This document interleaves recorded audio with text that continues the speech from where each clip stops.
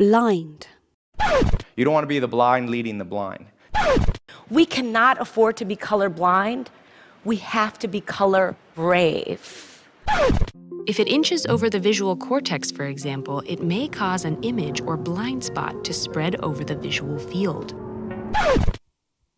In many ways, we are blind to the voices of intelligence and life form on this planet. While being specific leads to actionable insights, don't blind yourself to the other valuable information that will inevitably arise in your studies. You know? That's like the blind leading the blind. Yeah. No. Many were toddlers, and at least one was a 6-year-old blind girl. And this is still going on. They said, well, why weren't there double-blind controls on this? Why wasn't this peer-reviewed, So you can see potential blind spots and obstacles that are on this journey? Blind.